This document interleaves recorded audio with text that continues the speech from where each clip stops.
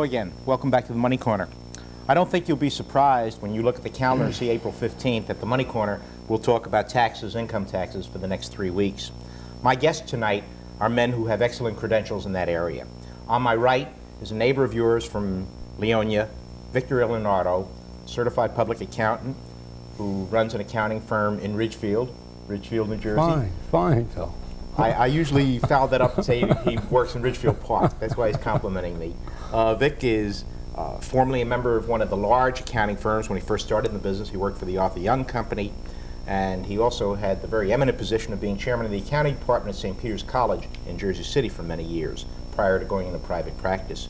And on Vic's right is David Millstein of Coopers & Lybrand, one of the big 8. David lives in Fort Lee, and he's a partner in the Newark office of Coopers & Lybrand. Gentlemen, welcome to the Money Corner.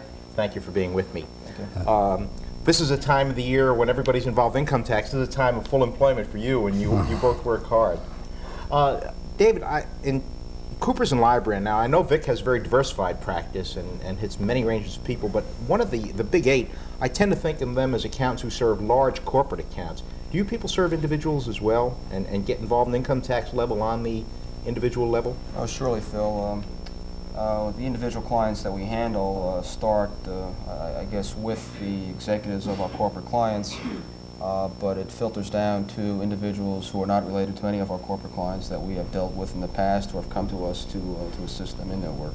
I think that your profession, and both of you can respond, I think your profession is becoming stereotyped because now we hear of the HR blocks, is it, and the mass accounting firms, and many people have friends who are knowledgeable in the area. In some cases, I think filling out an income tax form has become a kind of hit and miss thing. And I'm sure on your level, you both are involved in professionalizing that whole process. It's been, so complex that these organizations have survived that way. And that's the unfortunate thing about it, that the tax law is so complex that people have to hire individuals like Coopers & Lybrand and firms like my own.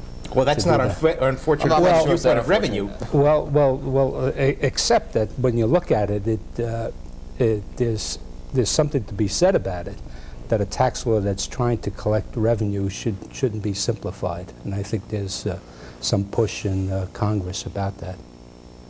I think the firms like H&R Block and the other mass marketers do provide a good service for a group of taxpayers.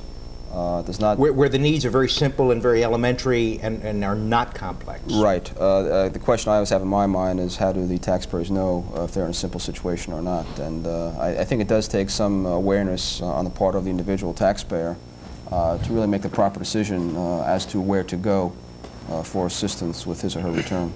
Hopefully they're making the right choice.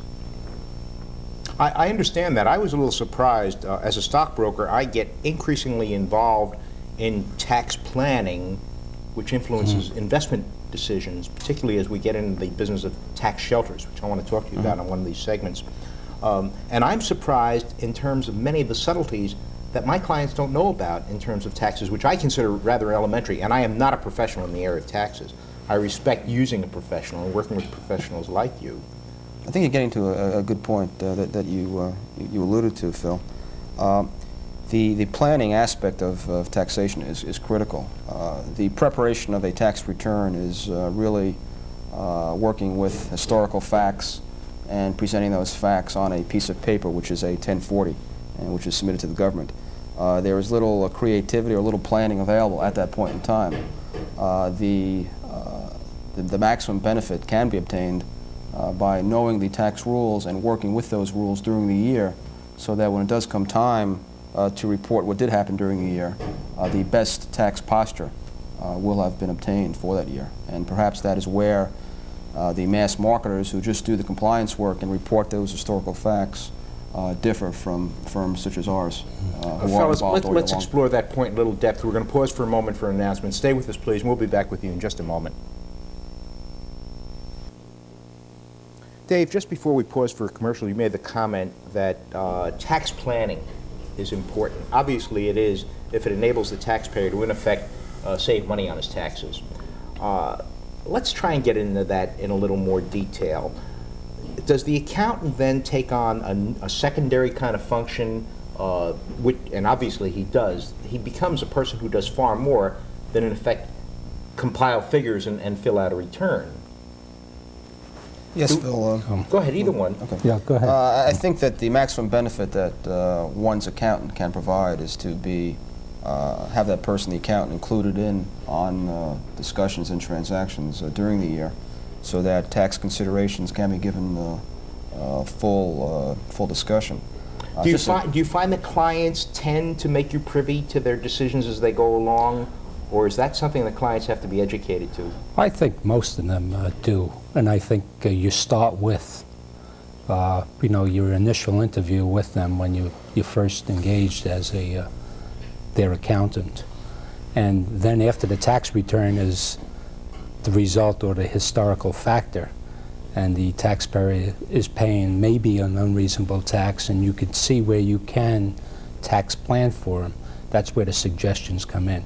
So that our work would continue right into the year 83 based on our knowledge that has been gathered in 82. But the tax planning aspect is very, very important, so that when the final date of making up the tax return, it becomes academic. Well, I'd like you to both be more direct. The purpose of this program is essentially to educate the viewer in terms of how to be smarter in handling his taxes. Well, as far as you're concerned, as far as your business is concerned, there's when gains are made and the individual is holding some paper losses, the timeliness of selling those particular stocks so that you can cover your gain where it would be an advantage as far as tax reasons are concerned, and then letting the taxpayer know that within 30 days after that period of time you can go back into the stock. Things like that as far as stocks are concerned. As far as sheltering, as far as tax shelters are concerned, you can minimize some of the tax liability. What you're doing is you're not reducing the thing. What you primarily try to do is to reduce the tax or defer the tax. Okay, eventually the individual should be paying the fair tax based on what his return is, and that's what your planner is trying to do: to reduce the tax or to defer it. That's the two best things that you can do. There are many examples that come to mind, Vic. I'm sure. I want to hold off on examples. I'm thinking of another thing. My impression is most people view the professional, be he the dentist, the attorney, the accountant. If we go see that guy, we're going to have to pay him money. So every time I go near him, he's going to cost me money. They don't see it necessarily as a savings function, but they see it as an expense function. And I'm just wondering if, in the long run, you can really convince the client that he can save money by using you as a consultant long before he ever gets to the tax return. So that's a rather different kind of relationship. Well, the bulk of our work is of a recurring type, from recurring relationships. We do not make money just dealing with a person for 1 year, either doing his tax return or getting involved with his business operations. Dave, you have a knack of responding just when we're at the end of a segment, and we've concluded the first segment. We'll be back with you on the Money Corner next Friday and Saturday. Have a good weekend. Thank you for being with us tonight.